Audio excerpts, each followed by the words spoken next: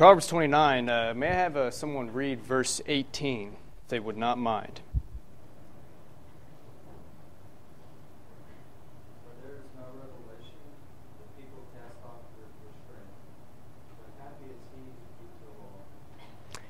All right, thank you. Your version says, where there's no revelation. Other versions may say vision. Where there's no vision, the people are restrained. They are cast off. In other words, if there's no vision, there's destruction, is what Solomon is trying to say. But yeah, the word vision here is referring to a revelation process. This is, in fact, a revelation in the sense that God has given this man a revelation, a vision. Now, I'd like for us to focus a little bit on this passage, but I'd like for us to use the word vision in a sense that is applicable for us today. When I say vision, what comes into your mind? A dream?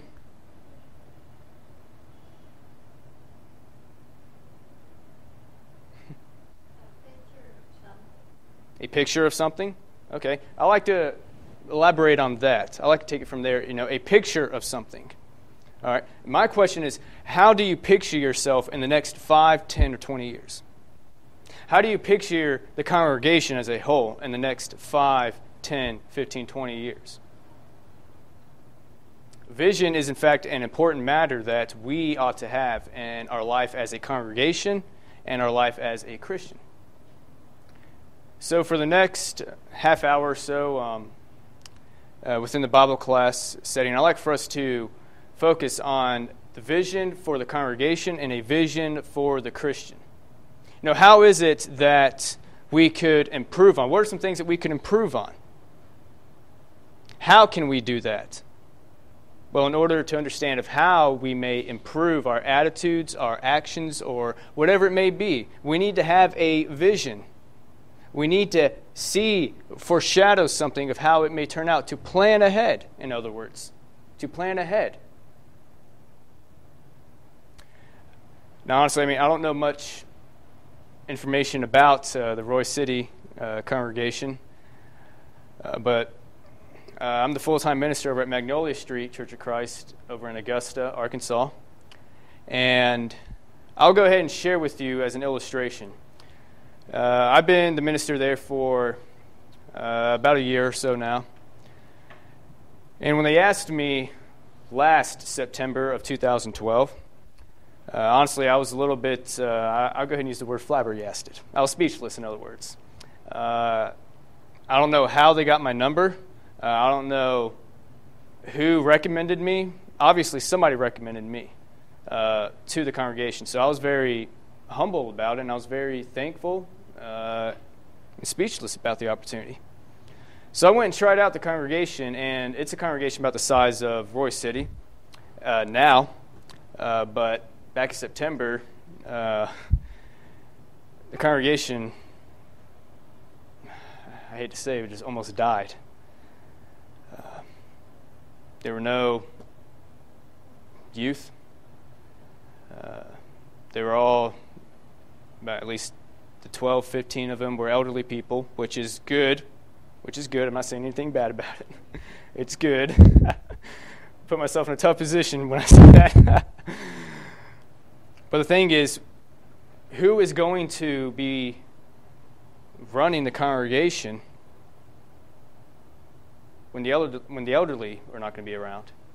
Who are going to be the future participants of that congregation?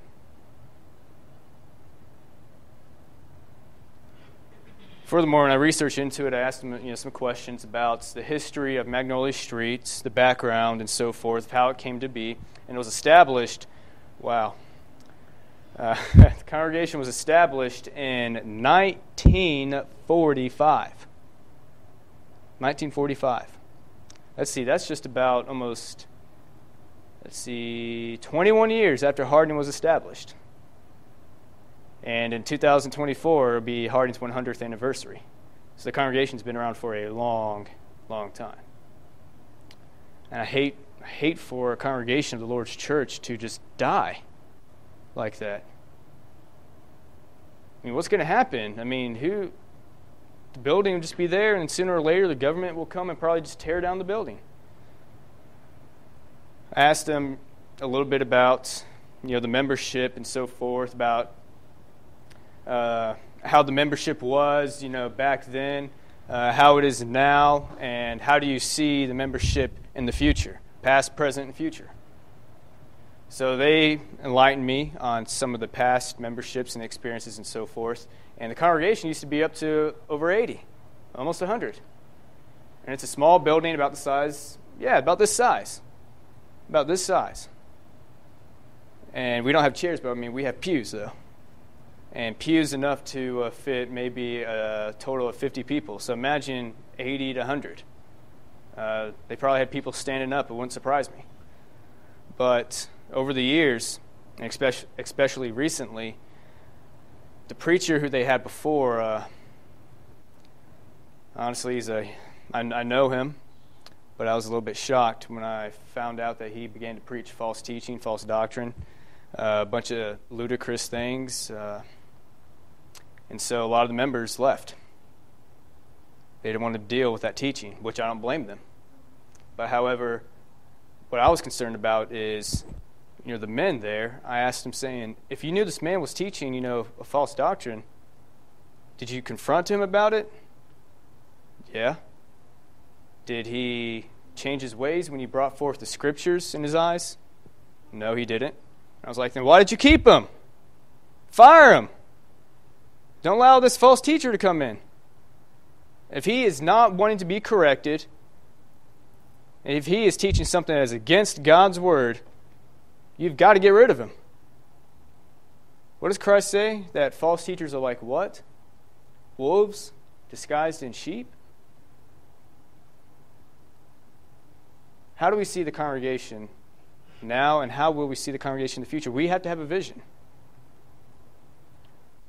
And over the course, honestly, and even to this day, by God's wonderful blessing and by the power of His holy word, from 2012 up to 2013, we went to about 15, 18 members, up to about 33, 34, 35.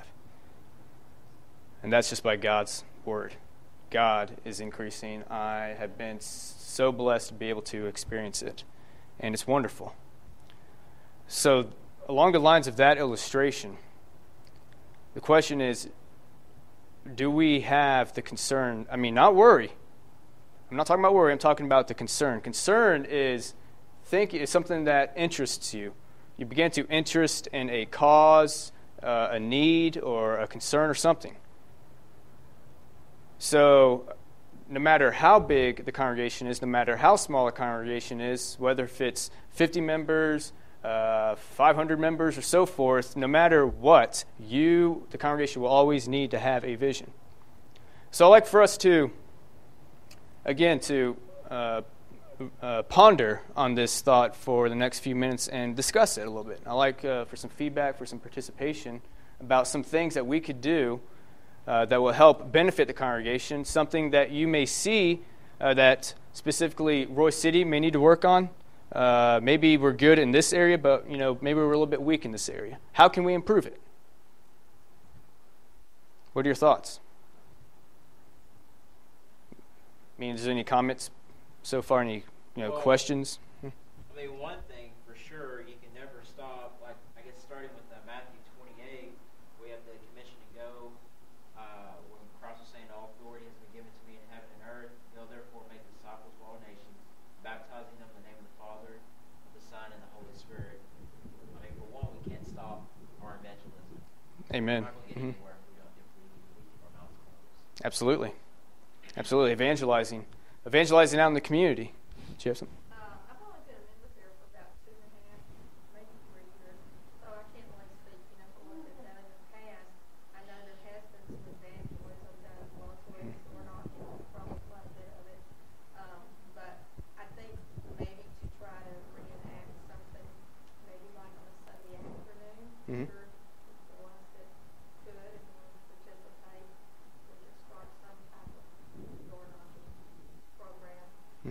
Amen. I agree. Absolutely. That's wonderful.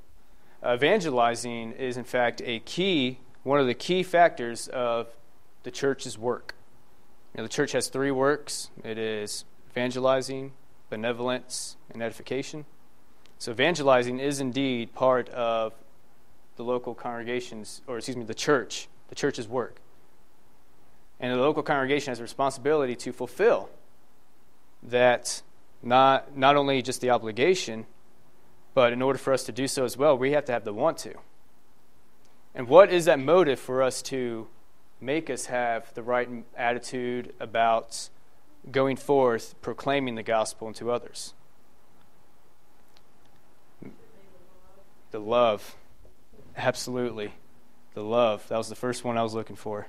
Love. Paul expresses the agape love in 1 Corinthians 13, I'm sorry. 1 Corinthians 13, he expresses about the love. It is what? It is kind. It is patient.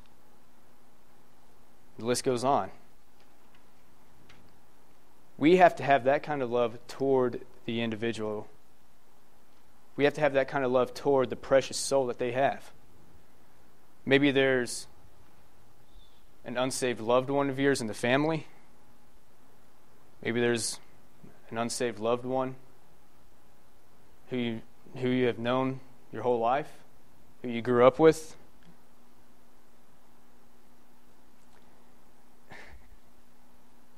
The majority of times, conversions don't occur unless what? Unless relationships develop. And when those relationships develop, what is it that we have to do? There has to be someone to what? Teach them. Acts chapter 8, I believe, is a great example with the Ethiopian eunuch and Philip. He asked a question saying, who is this prophet speaking of? Is he speaking of himself or someone else? He was reading from Isaiah chapter 53 about the sorrowing servant. And what did Philip do? He began to preach to him Jesus Christ. There are, in fact, other events and stories about individuals who have been converted through their own studies. But folks, that is rare, and we should not use that as an excuse. Well, that person will figure out on himself if he just, reads the word. I'm not going to say anything to him about the gospel. Self-justification. Excuses that you make because you're probably just sometimes too lazy to do it yourself. It does, however, take a lot of courage to evangelize to someone. But folks, if we don't have that vision of evangelism, then we're never going to save souls. If we don't have that vision to evangelize, then what's the local congregation doing? What's its worth? I know that sounds a little bit harsh, but what's its worth? Nothing.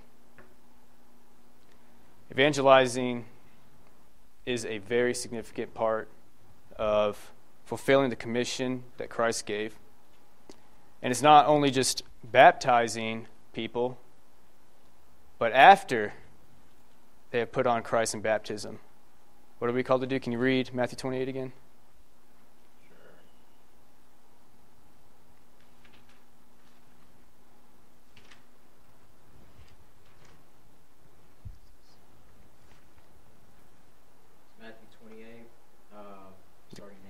Yes, please.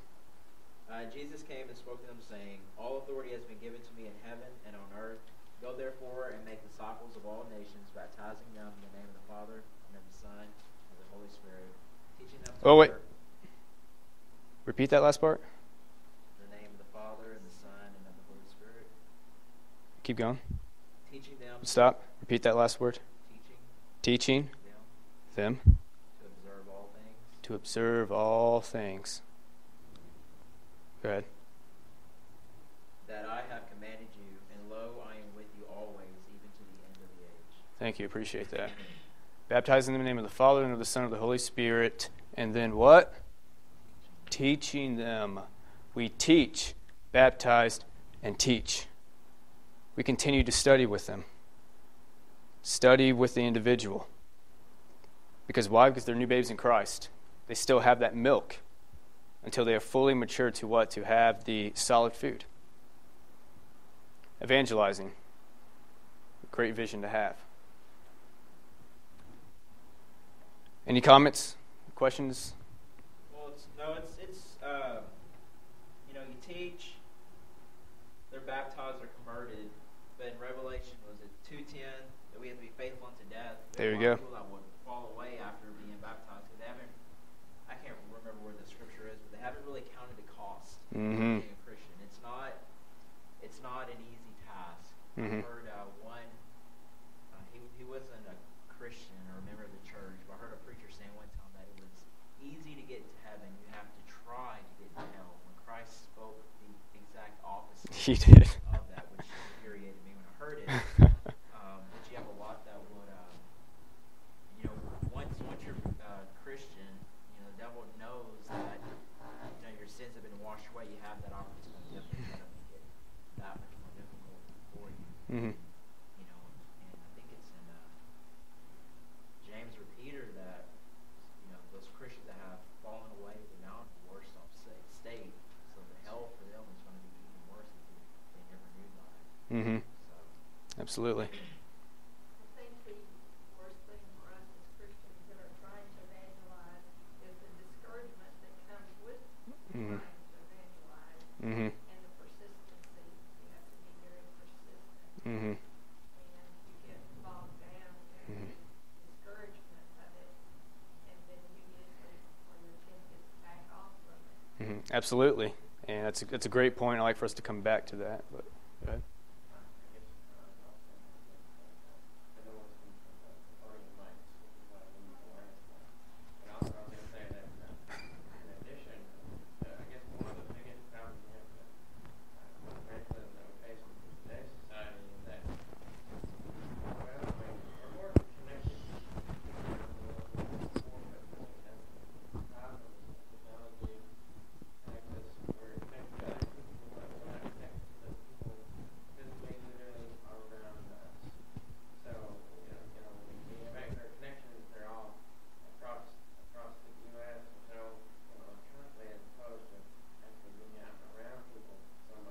Mm-hmm.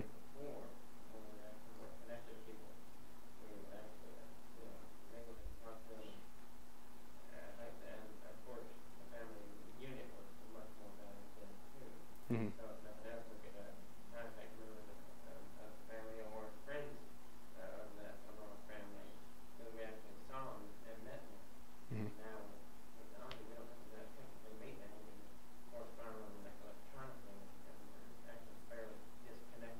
Mm-hmm.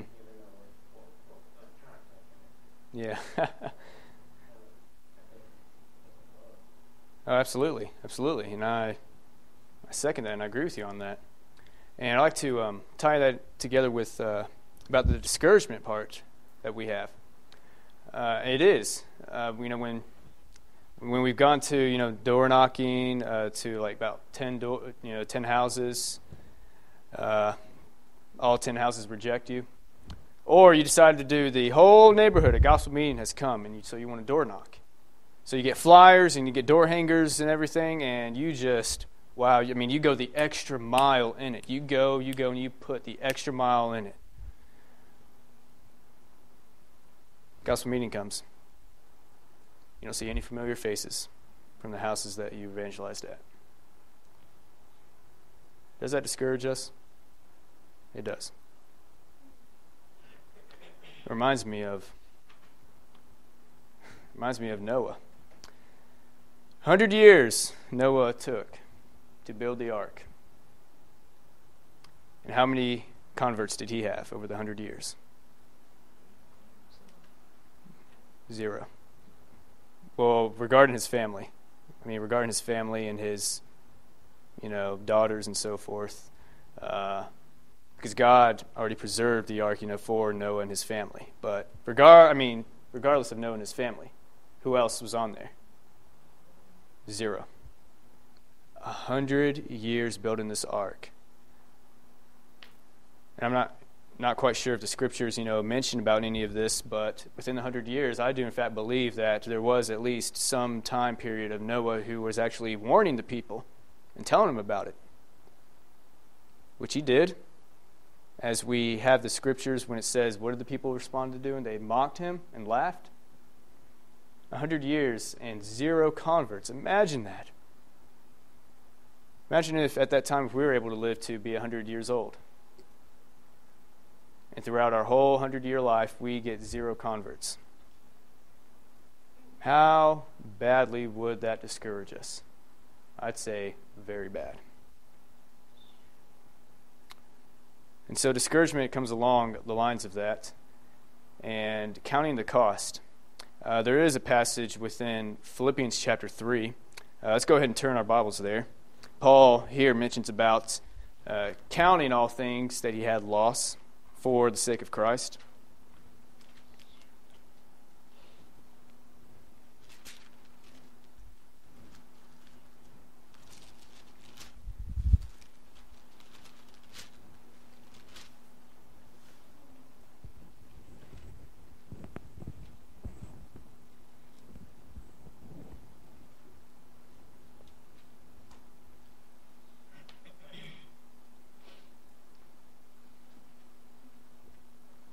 Have somebody read verses 1 through 8.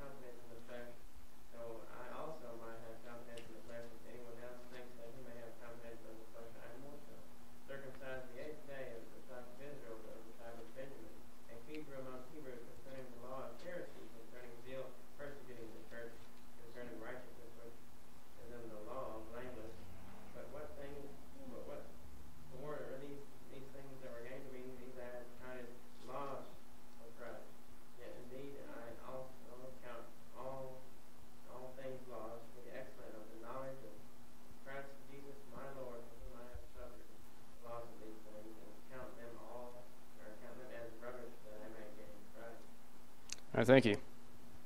And Paul here talks about, all these qualities and all these abilities that were given to him, so forth. He says, I was a Pharisee who knew the law and so forth. And he names all these things, and he says, but I counted all these things lost. For what? So that I may gain Christ. And I like, at least my version, it says, for whom I suffered the loss of all things. And Paul said that when he decided to reject these things and count these things lost, it suffered.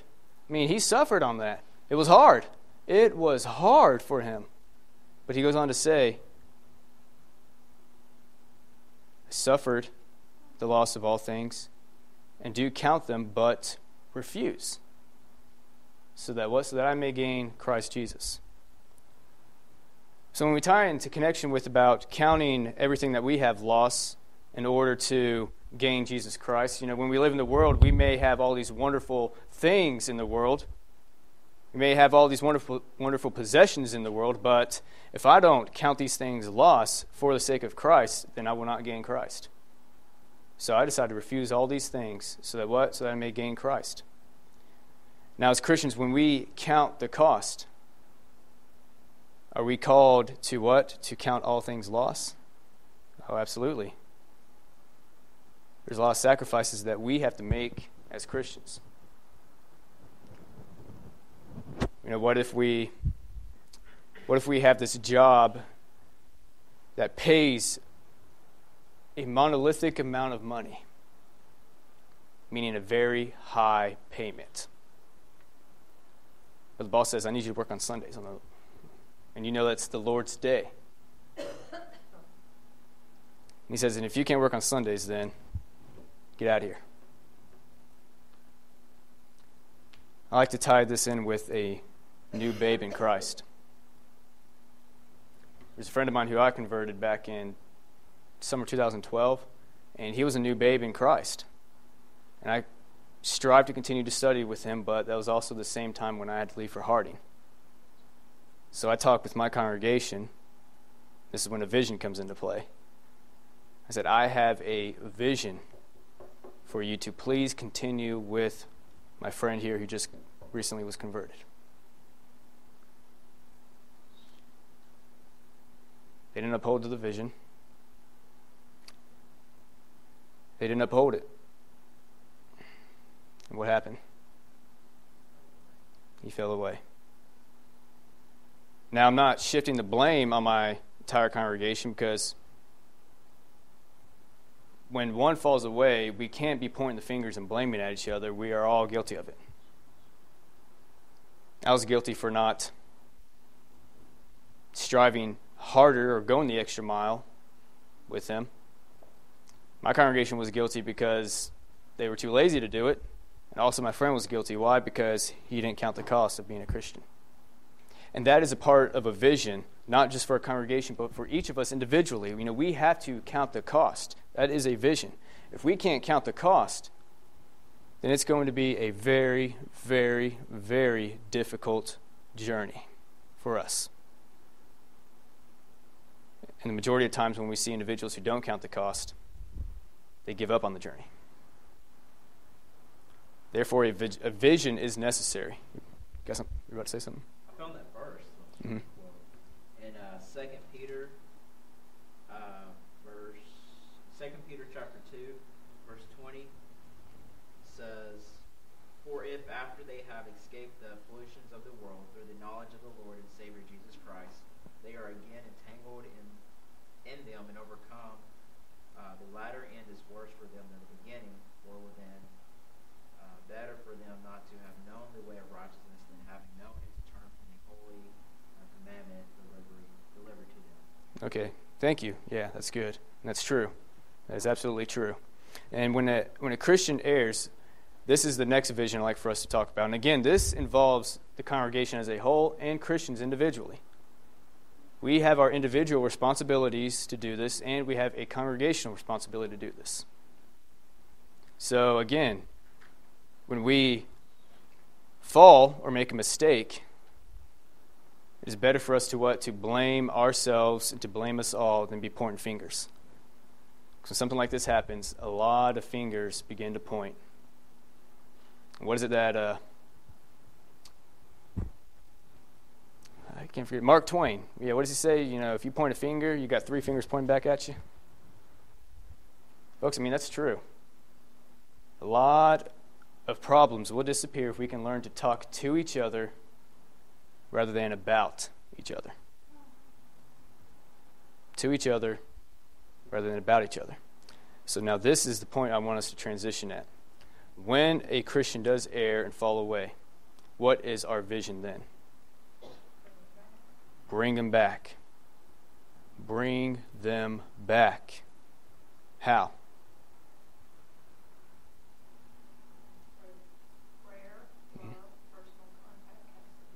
Absolutely. Through love, prayer, personal contact. Slade over here earlier mentioned about relationships. Build a relationship up. Encourage the individual who has fallen. Build them back up on their feet. You know, we have our calling of what we have to do. We have our vision. But then, let us try to put ourselves in the shoes of the erring Christian. He himself or she himself must have the vision of what? The willpower to do so. They must have to want to. We can't force it onto them. And oftentimes I myself need to learn that. There have been times, and I'm guilty of it, there have been times when my vision was very poor, where I basically just took the Bible and just started beating them on the back of the head with it. It makes things worse. There's a time for rebuking, but there's never a time when it comes to force. You can't do anything. Admonish. There you go. Mm-hmm. Mm-hmm. Mm-hmm. Absolutely. Absolutely. Admonish them first. To encourage them. Why is it that we meet on the first day of the week as Christians?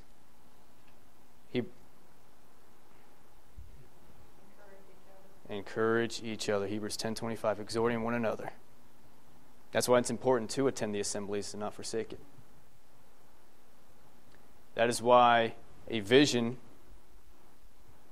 for, again, this may sound harsh, but all I can do is be honest and present to you the truth. But those who are weak in the faith, in other words, what I mean by that is Sunday morning seems to be enough, so I'm just not going to go Sunday night or Wednesday night. What's the reason why we have the assembly? Well, one, it is to worship God. It's for edification. But the writer of Hebrews, in chapter 10, verse 21 through 25, he says that it is the ability for us to draw closer to Christ in full assurance of our faith. We hold fast that hope that we have in him, and we build one another up in love, not forsaking the assembly of yourselves, but encouraging one another. I find that very interesting. Very, very interesting. Do we benefit from worship? Absolutely. And look at that. When we have a vision to better ourselves as Christians, to make us stronger. People say, well, just going to church isn't, should not be the first thing to do. I mean, they go around and say that, you need to have that personal relationship with God. Well, yeah, you have to have that personal relationship with God. You do. You have to have that personal relationship with God. But when we say that it is necessary for us to attend the assemblies whenever there's opportunity, it's not to exclude that we should not have a personal relationship with God, because we should. That is obvious as a Christian. But when we begin to start attending the assemblies, both morning, evening, and Wednesday night, and whenever there's an opportunity, we can be benefited from it. We come with the attitude to both what? To say, how can I benefit the church, and how will the church be able to benefit me? It all comes together. There's not one without the other. It all comes together. We become benefited by what? By being edified, by building up our knowledge and our love and toward God and toward each other, to be an obedient child of God when he calls us to the assemblies, to worship him according to the way that he has instructed us in his word, in the right attitude and the right heart. Unfortunately, in today's world, the church has become, for a lot of people, especially in the larger churches, it's what the church can do for me, not what I can do for the church. Yeah, absolutely. Their whole focus is more of an entertainment. Mm-hmm. What does this offer? When you ask them what they're looking for, they usually, number one thing, if they have children, they say, well, we want a good, active youth group for our children. What they're saying is they want a lot of entertainment. Mm-hmm. Absolutely. Absolutely. And I agree with you on that. I'm not saying there's anything wrong with youth groups and entertainment within as far as social fellowship with the young people, that we need that. But, Mm-hmm. Absolutely. It gets way out of focus. Mm-hmm. Oh, absolutely. Yeah, it absolutely does. When we engage our eyes on something, like you said, the focus on just this one aspect of what we want, we lose everything. We lose the understanding of the right motives behind it. Is this for entertainment? What is this for? What's the right motive behind it? I find it very interesting that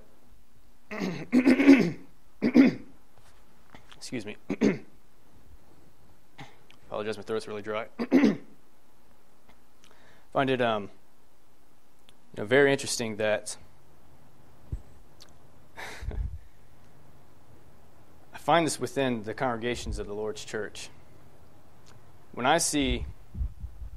I've attended a few congregations that I see that people are very sincere in the worship. They have the right attitude. They have the right motive. Their vision of what they have in the heart is, it's good. It is good. And they got it. They got the Spirit. But when I look at how the worship's done, I don't see the truth in it. I see congregations who are beginning to involve instrumental music. Congregations who are beginning to involve the hand clapping, all the singing, the chanting, the waving of the hands, and it's like, It's no longer. Absolutely. Absolutely. Absolutely. Then again, I go over to some other congregations, and I see the members who have the truth. Oh, they have it. They have it. They have it down. We're singing with our voices just as God has commanded us. We're praying, and the Lord's Supper. We're partaking of the Lord's Supper together. We have the giving and so forth. We're studying God's Word. We have everything done just as according to the pattern is.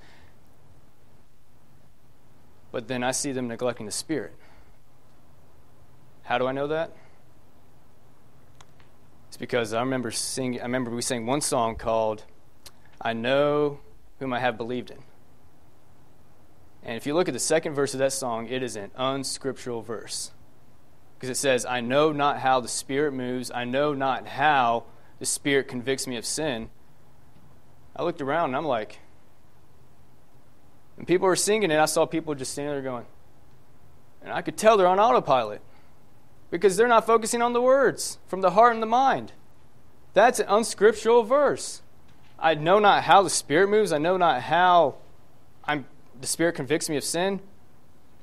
But do we know how the Spirit moves? Do we know how the Spirit convicts us of sin?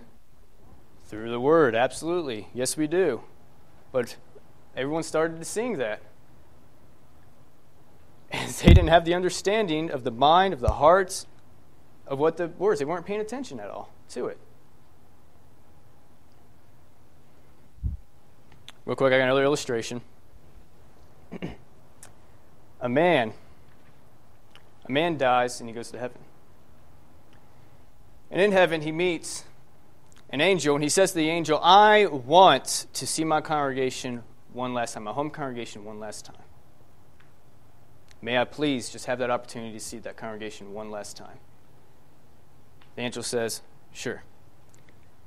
So the angel takes him to the morning service on the Lord's Day, and he saw only 25 members. And he's bewildered. He says, "What in the world? We were a 300-member congregation. What in the world happened?" The angel looked at him and said, "From up here, we see those who are truly worshiping. We only see those who are truly worshiping."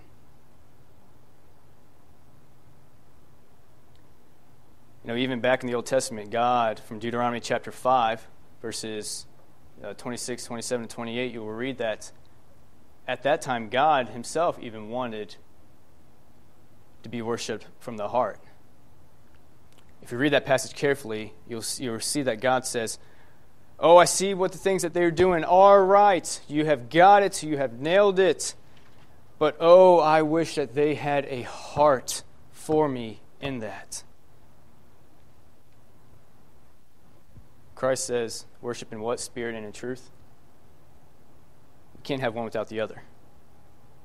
So when we have a vision as the congregation as a whole, that is why it is wise for the congregation to have a vision of who they believe are qualified as the elders. Do the elders meet the qualifications, the truth, and do the elders have the desire to want to be the elder?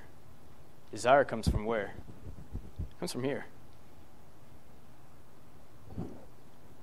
When we worship, do we want to worship in spirit and in truth? When we have the vision as a congregation, are we going to focus on both the spirit and both the truth? Or are we focusing too much on the truth where it becomes vain worship when our hearts are not in it? Matthew 15:9. Or do we focus a little bit too much on the right motive? We're sincere about it, but we neglect the truth. Colossians chapter 2. Will worship, worshiping in our own way. We may have the right attitude, but we worship in our own way. Scriptures condemn that as well. For vision of a congregation, when it comes to worship, spirit and in truth is the key. We talked about evangelizing. We talked about the worship. And for these last few moments that we have, I'm not sure, when does class usually end?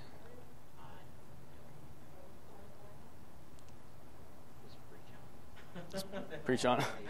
Well, I mean, this is Bible class. I want everyone's input, so I don't want to be too preachy on it.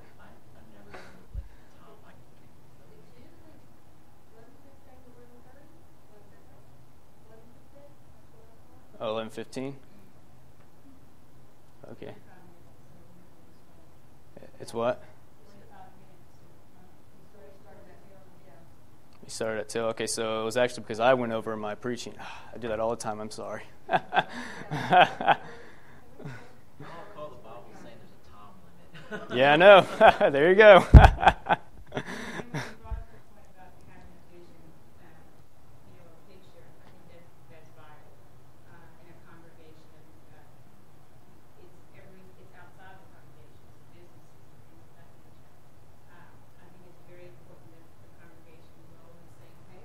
Amen. That's right. Mm-hmm. That's right. That's how the divisions become within that congregation. Mm-hmm. I know and you don't know. Mm-hmm. I care and you don't care. Mm-hmm. But communication is key. I think if we want to move forward, yes, we've got to have that picture. I think we do need to set goals. We set financial goals. We need to set goals on that. We need to set those goals. I think we need to look at those things that, you talked about the door knocking, and we've done the door knocking, the congregation has done the door knocking, and, lots of hours have been put into it, maybe 1 or 2 responses, if that. But I've always been taught if that's not working, go back, draw up another plan, Mm-hmm. look at what is truly working. Mm-hmm. But in order for that to happen, this congregation has to be on the same page. Mm-hmm. This congregation has to be known that, we are worshiping in spirit and truth. We are, that this is a sound congregation. And that's Mm-hmm. that's the word that needs to be out there. Mm-hmm. And not have any type of division. So if someone comes to that door, they know this is a loving congregation. They preach Mm-hmm. they want to, do those 3 things that you said, family, Edification, benevolence. Mm-hmm. so I think that's what needs to happen. Mm-hmm. When people drive by, they need to know that's the worship church of Christ. Mm-hmm. They can feel they need to be there because they are all in the same. Absolutely. Amen. That's absolutely. And I also like to real quick stress this one point. And again, this involves us both as a congregation and as a Christian individually.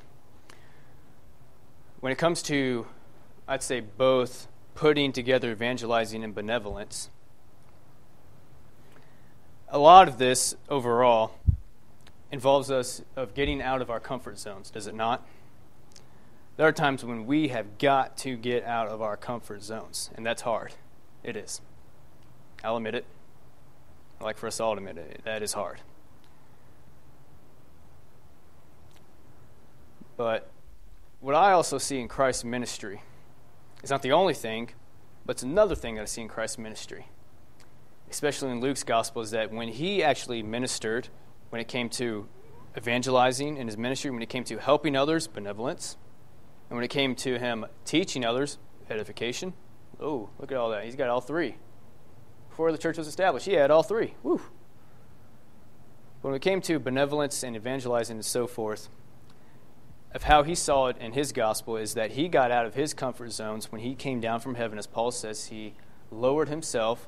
Philippians chapter 2, verse 5 through 11. He emptied himself. He came into the lowest form of man to humble himself. I believe that he got out of his comfort zone. Of what? Of being God. He said that he counted it not equal of God to something to be grasped on. He didn't grasp onto it. But as a man, I found it very interesting that when he ministered and evangelized and did good things, he did it toward a lot of the individuals who, at least in that time, were considered unworthy. And that evolved a lot when it comes to the poor, the sick, the less fortunate. there are a lot of less fortunate people in here. And those who don't even have the gospel truth may be labeled as one who is less fortunate. There's a great hymn that says, the gospel is for all. It is for all. Those who are poor, less fortunate, those who are sick and dying, who don't have the bread of life, who don't have the water of life. So what are we going to do? This person over here has, a terrible flesh-eating bacteria, and he's about to die, and you know that they're not saved. Oh, but this guy over here, he doesn't have any kind of disease, like that, so I'm just going to go over here and, hey, how you doing? That's not what Christ did. What Christ would have done, maybe this man over here that you're talking to is not saved, which is good. But what would have Christ done? He would have gone to both, I believe. To that person and to that person.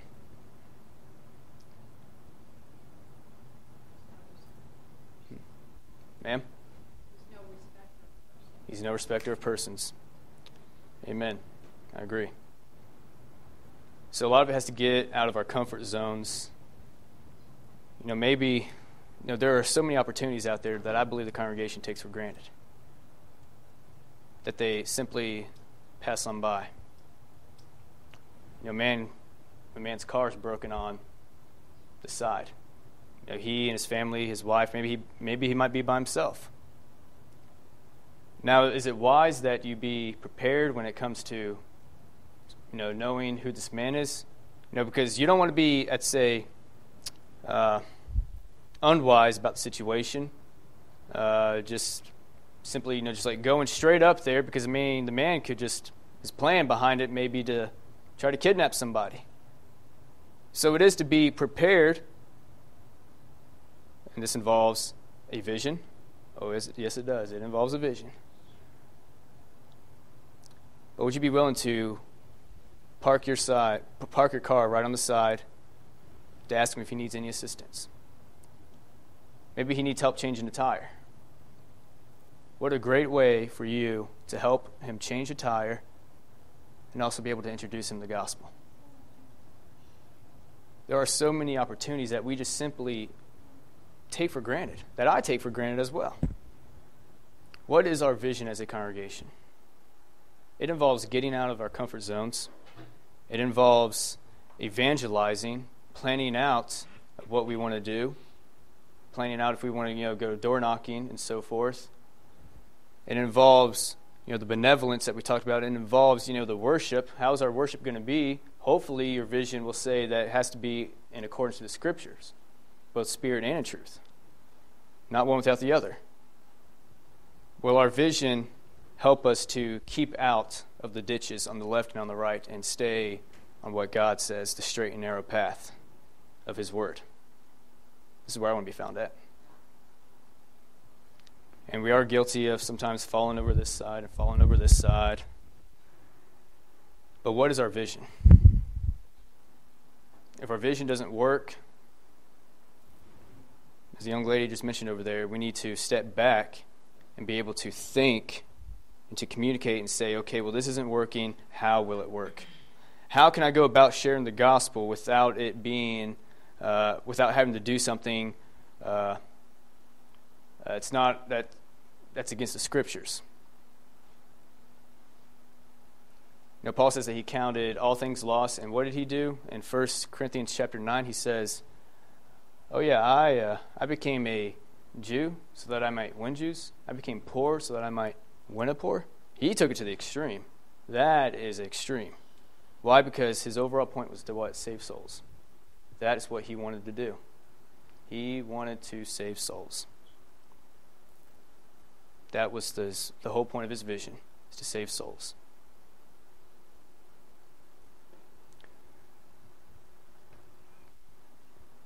This is a broad topic. This is why I love being able to speak about, the vision for a congregation and a vision for the Christian individual, because, it's a broad topic.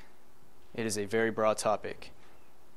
And in the specific context here, we need to ask, what is the vision for Royse City Church of Christ, and what is my own personal vision as a Christian in the congregation of Royse City Church of Christ?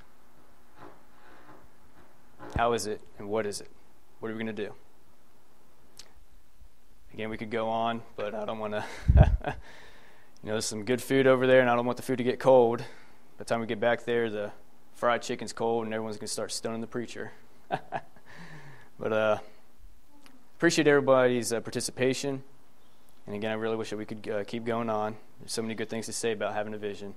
But again, this is serious. Something for each and every one of us to consider. What is our vision as a congregation, and what is our vision as a Christian? Are there any last-minute comments or questions anybody has? Well, you all participated very well. Thank you for your feedback, your input, and in the discussion. I really do appreciate it.